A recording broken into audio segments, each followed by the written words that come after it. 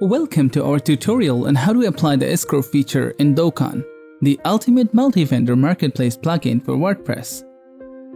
With the Escrow feature, you can hold payments from being instantly released to vendors, giving you more control over your marketplace transactions.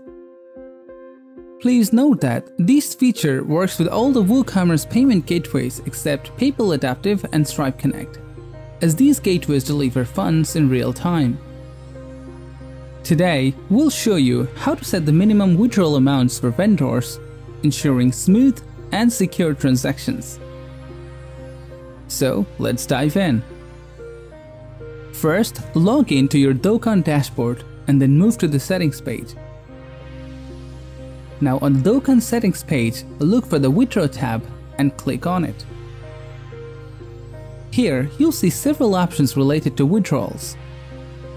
The first one is withdrawal methods. These are the different payment gateways available for vendors to use when sending withdrawal requests. Next, we have the minimum withdrawal limit. This is the minimum amount a vendor can send a withdrawal request for. For example, if you set it to $50, vendors must have at least $50 in their accounts to request a withdrawal. Moving on, we have the order status for withdrawal. This option defines when the sales amount will be added to the vendor's account and become available for withdrawal. You can choose from various order statuses to control this process. Finally, we come to the main feature of the Escrow system, the withdrawal threshold. By default, this is set to 0, which means sales amounts are instantly added to the vendor's account and can be withdrawn right away. However, if you want to hold the payments for a certain period, you can set a number here. The value can only be calculated in days. To enable the Escrow feature, simply enter the desired number of days in the withdrawal threshold field. Let's say you set it to 7 days.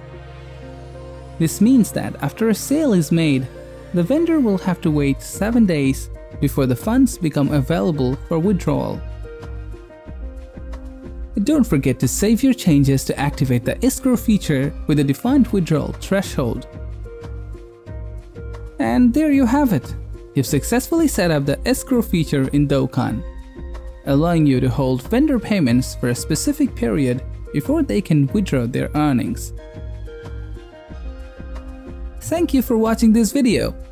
If you found it helpful, please give it a thumbs up and subscribe to our channel for more useful tutorials.